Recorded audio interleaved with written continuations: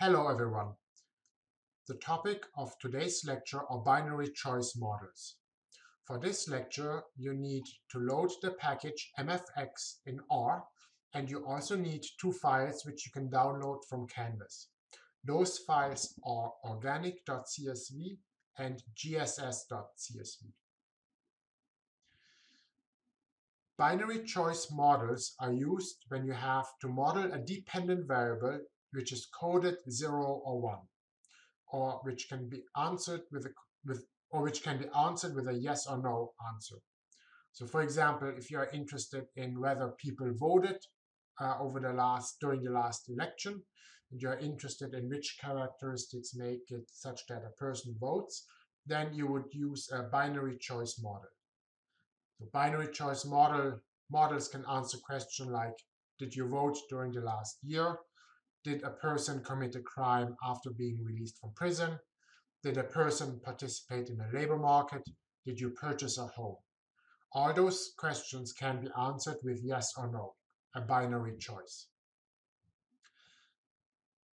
Now, binary choice models are very different from dummy variables. During the last lecture, when we talked about multivariate regression, we looked at dummy variables that were also coded 0 or 1, but those were independent variables. When we are talking about binary choice, we are talking about dependent variables being coded 0 or 1. We will see that we are going to calculate the probability that a particular individual answered a question or had the outcome answered with yes or 1. Now note that in the more advanced class of regression analysis, i.e. SPIA V507, you are also going to expand on those models when you're looking at categorical dependent variables or variables that have no particular ordering. So for example, if you're interested in how people commuted to campus, whether they biked, walked, took the car, took the bus, etc. Okay? So, but for this lecture and for this class, we are only going to look at binary choice models. Now, before we get into the topic, I would like to talk about what are called numerical methods. So consider the very simple equation where we have y is equal to x squared. So you know that if x is equal to 8, you know that y is going to be equal to 64.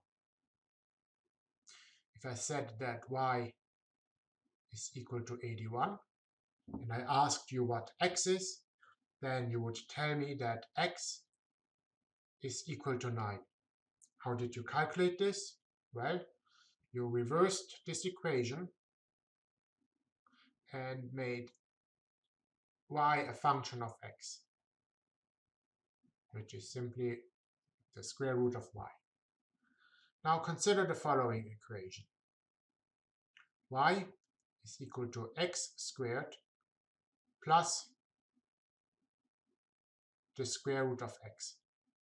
So for example, if x is equal to 9, then we know that 9 squared is 81 plus the square root of 9, which is 3, and we know it is 84. Now, what about if I asked you, well, y is equal to, say, 105. And I ask you, well, what is x? Now, it turns out that there's absolutely no way to solve this particular equation as x as some function of y. Okay, so you cannot do this for an equation that looks like this. What you have to do is, if I really asked you this question and you had to find it out what x is, you would simply have to try and error. You have to try and error until you find the correct value of y. Now note that this trial and error is also what mathematical programs can do, and they are called, and then those methods are called numerical methods.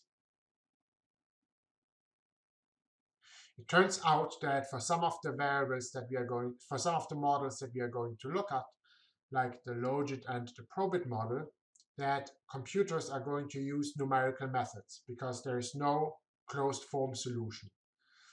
Now, you will see that in most cases, this is going to be very fast and you're not going to see any delay in results. But if you have very large and very complicated models, it may take a while for those models to solve.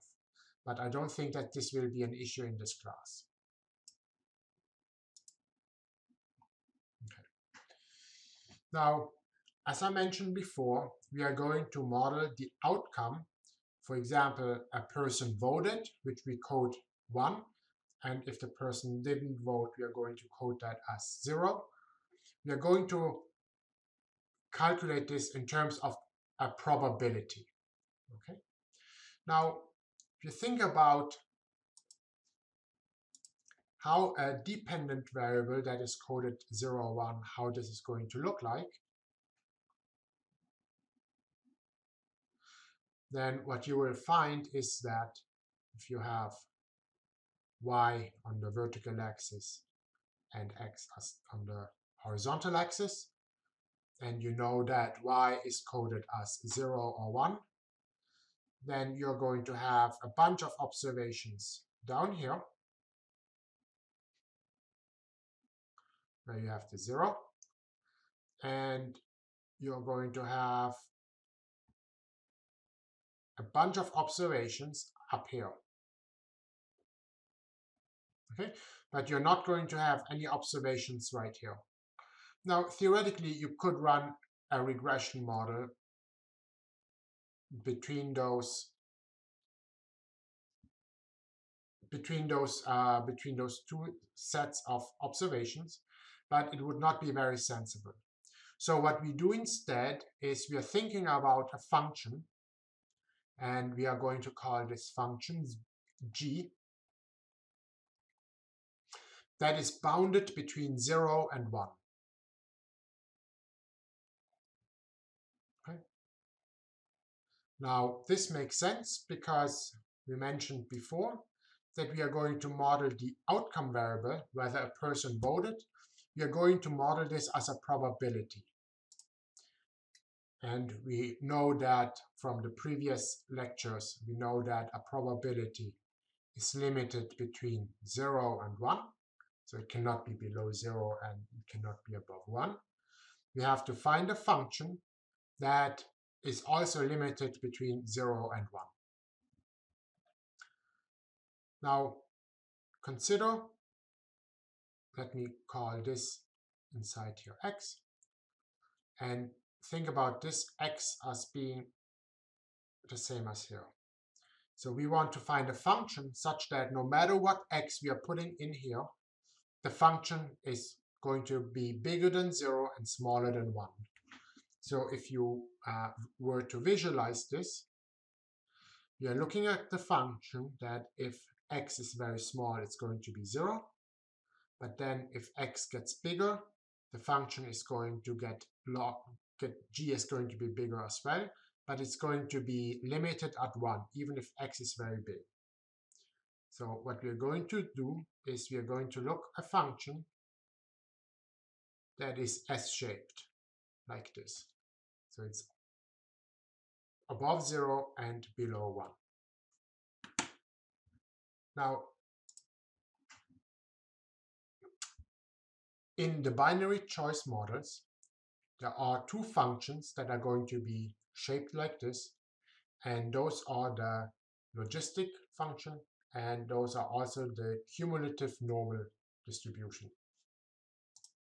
Now, to illustrate this, note that we have the logistic function, which is this S-shaped curve, and it is bounded between 0 and 1. Also, if you're thinking back about the normal distribution, and we have the cumulative distribution function, then again, this function is S-shaped, and it is bounded between 0 and 1. Okay? because this is like the probability that is bounded between 0 and 1.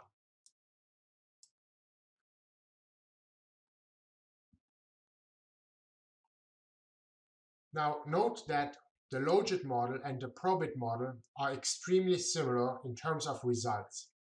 Usually there is not a difference of whether you're going to use the logit model or the probit model. The story I have heard about the logit model, why it was preferred for a very long time, is that computationally it was much easier than the probit model. Now, today, this is not a problem anymore given the computing power of modern desktops. Okay? So, logit model and probit model are more or less identical. Note that they are identical in results, but they're not similar in coefficients, and I will talk about this later. Now, let us consider our first data set, and the data set we are going to use is called organic. Now, this is a data set where we only have two variables. We have income and we have buying. Buying indicates whether a respondent purchased organic food. Yes is coded as 1 and no is coded as 0. And note that the income of the respondent is $1,000. Now, what we are going to do is first we are going to calculate the coefficients. We are getting the coefficient estimates. And the coefficient estimates in the first step is going to tell you whether a particular independent variable is statistically significant or not. Now, the coefficients, the value of those coefficients is not going to tell us much, and it is only the sign which we can interpret of in which direction the probability goes. In order to say something about how does, say, an increase in income changes the probability of a person purchasing organic food, we need to calculate what are called the marginal effects. And then we are also going to calculate the predicted probabilities. Okay. Note that we have to make some additional steps in order to get the marginal effects and also the predicted probability estimates. Okay. So in order to get the coefficient estimates, we have to use a command which is called GLM. GLM stands for Generalized Linear Model. Note that we also have to add an additional parameter where we specify that we are going to use a logit model. Okay. Now, we are also going to run a second model where we estimate the exact same coefficients, but we are going to use the package MFX. And we are going to use the command logit MFX in order to get the coefficients. And I will demonstrate that there are only slight changes. Okay. Note that if you're interested in running a probit model, you have to replace logit with probit, and here you have to replace logit with probit again. Okay. Now let us switch to R. Note that I have the dataset organic, where we have the income in the first column and we have buying in the second column. Okay. Note that we have data about 100 consumers. Let us first run a logit model.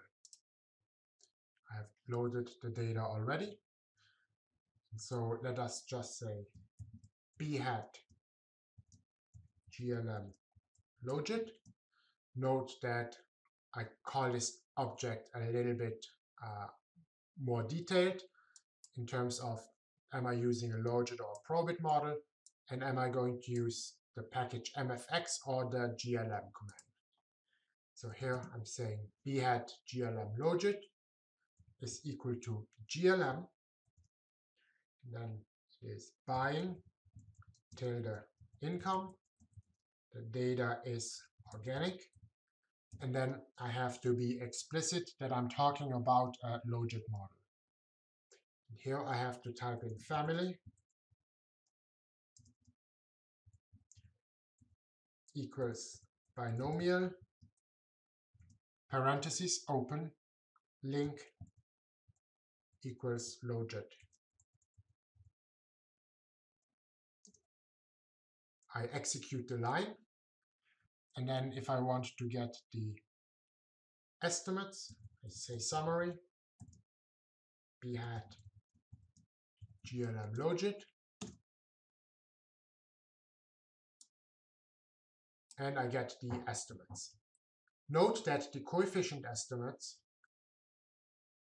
in terms of statistical significance are interpreted the same way as before, in the sense that we are looking at the number of stars, and everything that is below 10% is considered to be statistically significant. Now in this model, we see that income is indeed statistically significant in explaining purchasing of organic food. Now, before I continue, you can actually plot the data. Let's say organic income, comma, organic buying.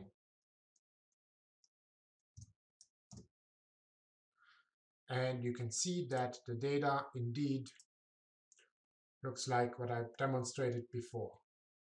Here, I assume that people that have a lower income do not purchase organic, whereas people that do have a higher income do purchase organic. Okay. So note that now I can run this model with the MFX package, and I can just say bhat MFX. Note that I have to load the package before. Bhat MFX logit equals logit MFX, and I'm entering the same as before. Note that here, since we are specifying that it is already a logit model, I do not have to add this additional link here. I can execute, and now, and this is important, in order to see the coefficients, you have to type in bhat MFX logit, and you have to actually use the fit, $fit. And not surprisingly, you get the exact same coefficient estimates than before. Okay. Now note that at this point we cannot interpret the 0.11709 as the income coefficient. All we can say is that the coefficient is positive, which means that there is going to be a positive relationship between the independent variable income and the probability of somebody purchasing organic food. Meaning that if income goes up, so does the probability of purchasing organic food. Now, the advantage of using the logit MFX is that it gives us something called marginal effects. To find out the marginal effects, you have to type in bhat MFX logit $MFX est. Now here you get the marginal effects.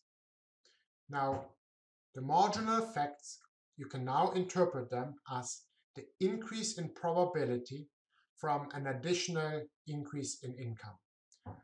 In this case here, it means that if income increases by 1, or if income increases by $1,000, because remember, organic, the income is measured in $1,000, then the probability of purchasing organic food increases by 2.9%. Okay, so again, an increase in income by $1,000 increases the probability of purchasing organic food by 2.9%. Now, it is extremely important to realize that this marginal effect at 2.9% is taken at the average income. So what do I mean by this? Let us get back to this graph here. Okay, and let me do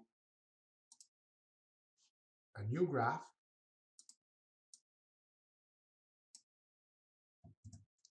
Where we have income and the purchasing of organic food. So we have buying, and we have income.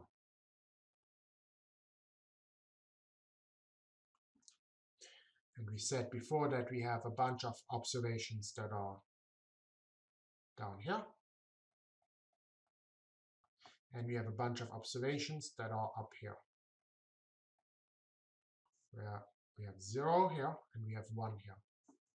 Okay. Now let me draw the S-shaped curve.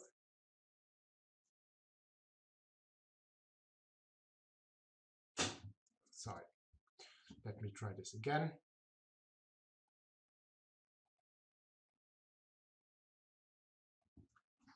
Now, I say that the marginal effects are estimated at the average income. So assume that the average income is right here. And remember that we are interpreting this as a probability.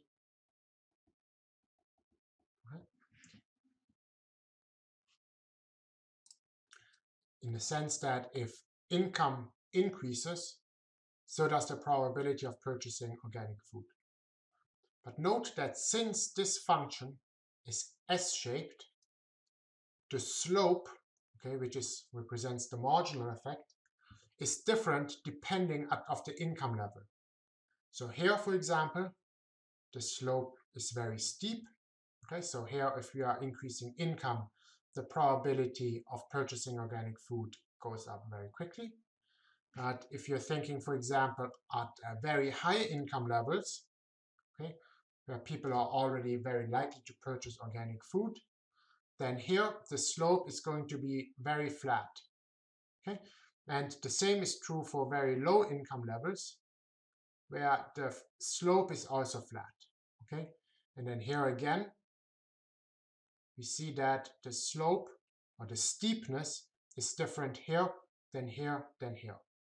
By default, if you're calculating the marginal effects in R with the package MFX, the marginal effects are taken at the average income. So if we have income here, and if this is the average, then this is where the marginal effect is taken or calculated at.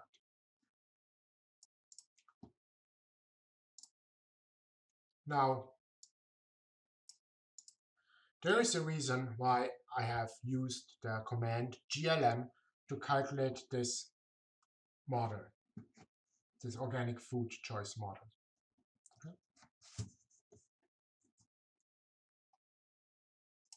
Imagine you want to know what is the probability of 3 people with different income levels. Okay. Then you can create a new data block. And this data block has to look like the original data block, where we have income as the independent variable. And we can say income equals, say, 25, 50, and 75. Now we have created a new data block with 3 people, and those 3 people have an income of 25, 50, and 75,000. Now we can use the command predict, and we enter the model, the GLM model. We say comma, the new data is equal to the data block that we just created. And what we want are the responses. Okay. Now we get Now we get 3 values. Okay. Note that the first value is 5% of 4.98%. The second value is 49.47%, and the last value is 94.8%. Now what this means is the following. A person with an income of $25,000 has a 4.98% chance of purchasing organic. A person with an income of $50,000 has a 49.47% of purchasing organic, and a person with an income of $75,000 has a 94.8% chance of purchasing organic. Now, think about this in a much broader context. Think about when you're watching something on Netflix, when you're watching something on Amazon Video, or when you're purchasing something online. Suggestions are made to you of what you may like. For example, movies are suggested to you on Netflix, or new products are suggested to you on Amazon.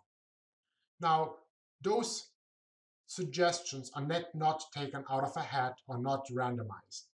But think about that those firms have information about you in terms of what you like and what you don't like. And then based on those independent variables, they run a model and predict the probability that you like one of their suggestions. Okay? So think about this a little bit broader than just with the 2-variable model here, where we are just looking at purchasing organic and purchasing based on income. Okay? You can also think about this in terms of voting. Okay? So whether you are voting Republican or Democrat, then there are models that have data about you, where you live, for example, and they could then think about what is the probability for you to vote either way. So the application of those models is very broad. So going back to the slides, you see that here with the package MFX, you can actually estimate the marginal effects. Okay? And again, note that the marginal effects are estimated at the mean of the independent variables. You can also calculate the predicted probabilities when you're thinking about, you're interested in how new customers or what the likelihood of customers is to purchase organic, then the model can actually help you predict the probability. Okay. Now here you can see again, based on the function, based on the organic data set, you have income on the horizontal axis and you have buying on the vertical axis. And then it is this S-shaped curve which we have just estimated. Okay? Now the straight line is what is called a linear probability model. This is when you are using a regular OLS model in estimating a binary choice model. Note that this is not something you should be doing. Now, here again we have the output, and note that for the probit model, we have different coefficients, but the statistical significance is the same. Okay?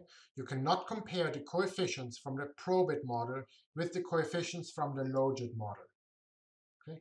Which is very important. However,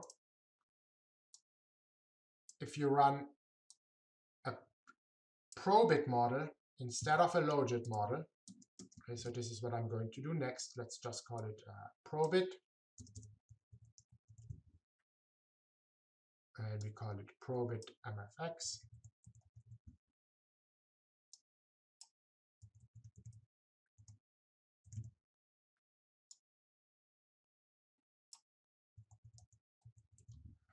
Then what you will see is that the coefficients may be different, but the marginal effects are identical, or almost identical.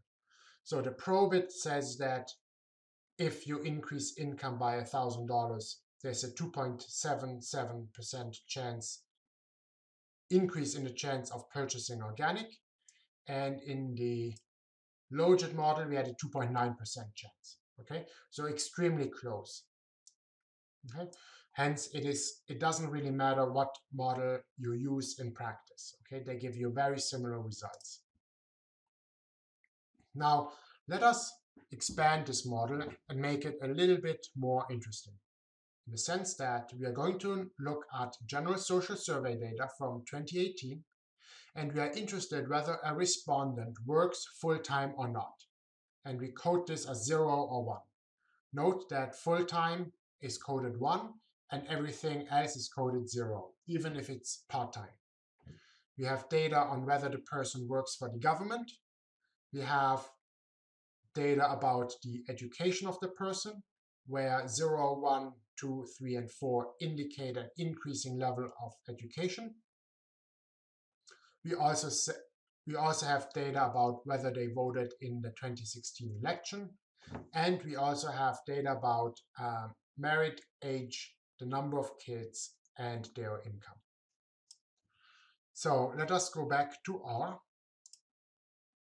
And we already have the GSS data loaded in here.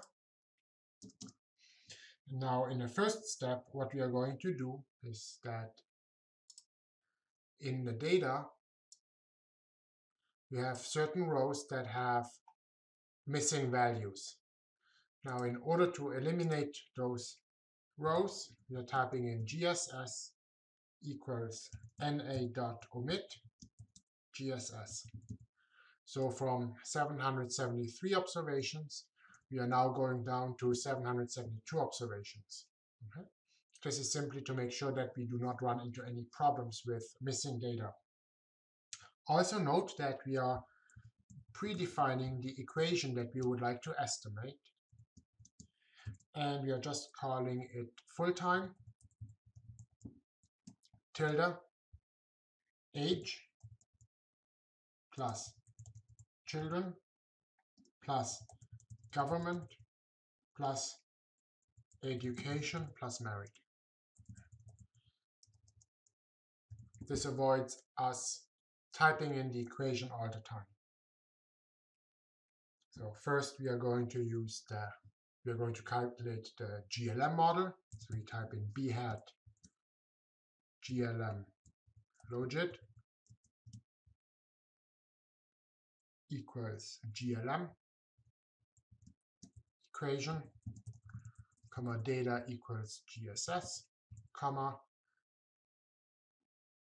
family equals binomial link.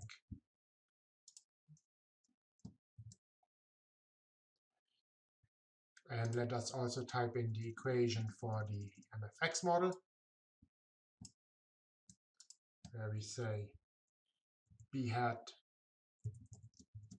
MFX logit is equal to logit MFX equation, comma data equals GSS. So we execute this. And of course it is called full-time and not fill-time.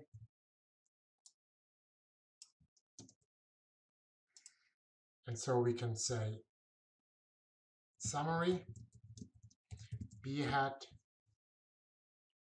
GLM. And we can see that whether the person works full-time is dependent on age, education, and whether they are married. Whether they have children and work for the government does not have an influence or is not statistically significant in increasing the probability of working full-time.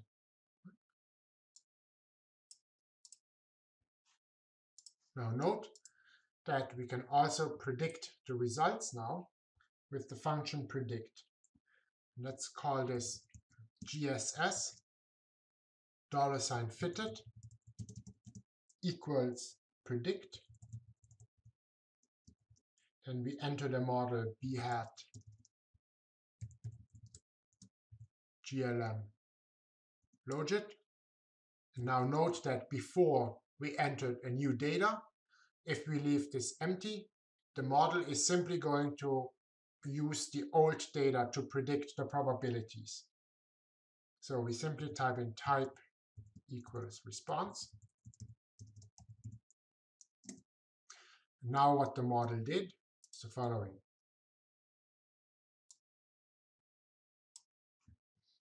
So here in the first column we have whether the person worked full-time. Then we have the independent variables, which was government, married, education, age, and children. And in the last column we have fitted. Now the fitted is based on our model and based on the independent variables of the first respondent. There is a 74% chance that that person is working full-time. Now note that we have a 74.57% chance and that the person does work indeed full-time. Whereas we have a person where our model predicts that there's only a 60.66% chance that the person works full-time, and in reality the person does not work full-time. Okay? Note that we have estimated the MFX model to actually say something about the marginal effects.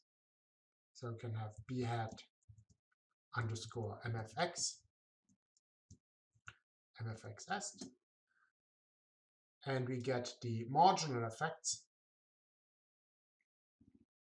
And we can see that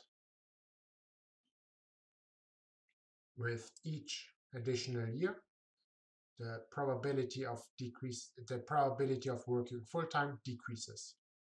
Okay? So if we are also, if we are looking at education and married, we see that with each additional year of education, the probability of working full-time increases by 3.7%. Okay, so this is how you interpret the marginal effects coefficients from this model.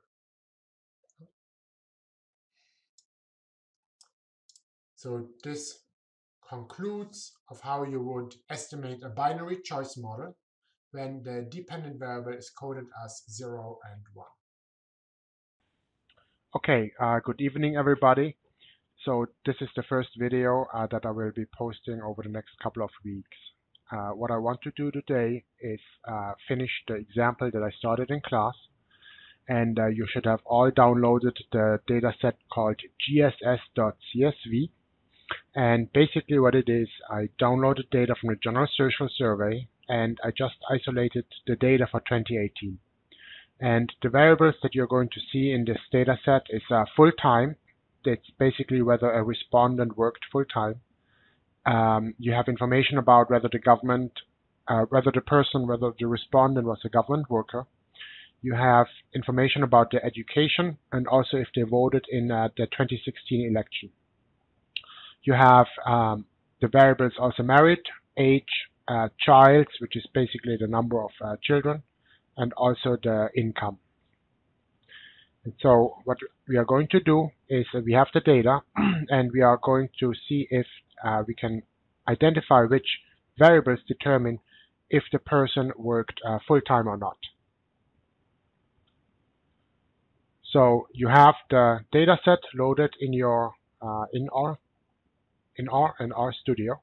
And the first thing that I'm going to do is I'm going to show you a new function that basically eliminates all the content, all the information in the dataset GSS that says not a number or NA. And the command for that is you write GSS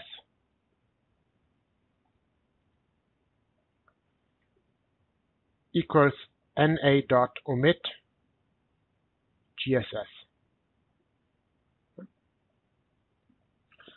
Now, the second thing we are going to do is we are actually going to define the equation that we are going to use to estimate the model right up front, because we are going to use this expression multiple times, and I think it's going to be much easier if we define the equation once and then just work with it later on. So we write equation equals full-time tilde age plus child plus government plus education plus married.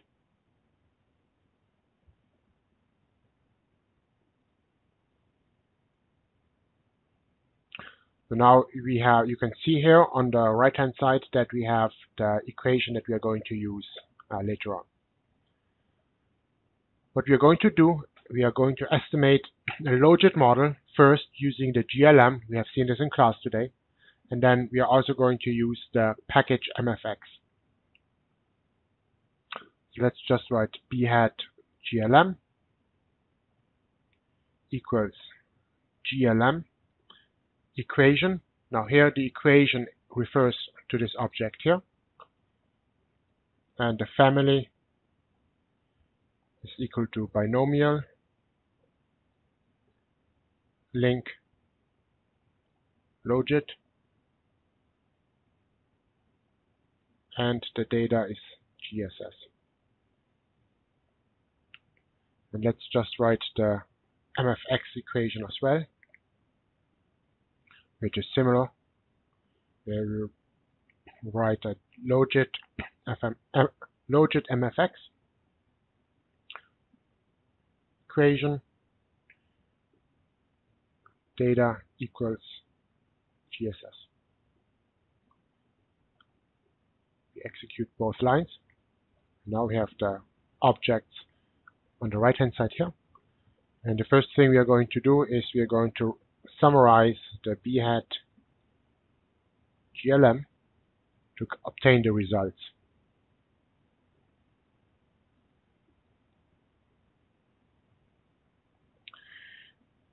And here you can see now that to determine whether a person voted full-time, that age, whether they work for the government, and their level of education is a determinant in whether the person works full-time or not. Now, if we say summary bhat MFX $fit, then of course we are going to get exactly the same results. However, what is going to be interesting is if we are going to add a new column to the existing data set, and that column is called predicted underscore FT, where the FT, the underscore FT stands for full-time. And I say predict bhat GLM, because remember, in order to use the prediction or to make a prediction about the whether people are going to work, we have to use the output from the GLM model. And we're simply going to say type equals response. Note that in the class I have entered a new data set in here with the income level of 25, 50, and 75 for the people purchasing organic. If I leave this empty, what R is going to do, it is taking the original data set and it is predicting for each respondent what the probability is of working full-time. So when I open a new data set, what you see is that you have in the column full-time, you have the actual responses from the data set GSS. And on the right-hand side, you have the predicted value. So you can see that for respondent number 1, who actually works full-time, the model predicts that that person, the probability of that person working full-time is 86%. Okay? Now, when you're going to sort this in order, you see that the model is off in certain for certain observations. Okay?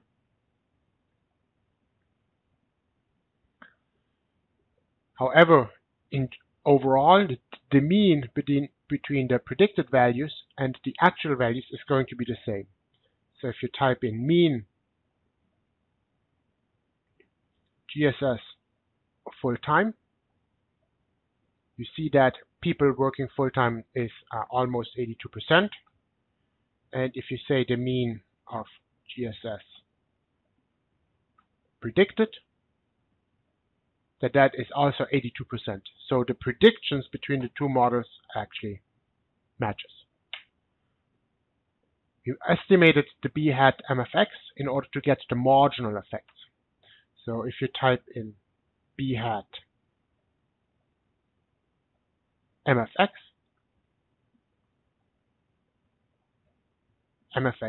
estimated, then you get the marginal effects here. So how you interpret them is as follows. And note that all those values here are taken at the mean.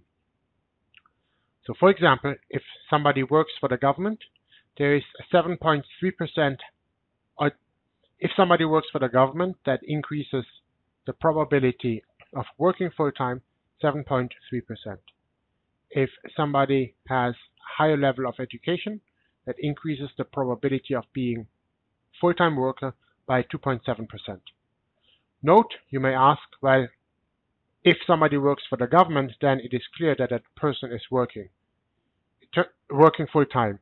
It turns out that how I coded the data, so the original data from the General Social Survey specifies working full-time, working part-time, hourly worker, and so on. So here we are talking about full-time workers. This means that the government, that if you work for the government, you have a higher probability of working full-time as opposed to working part-time.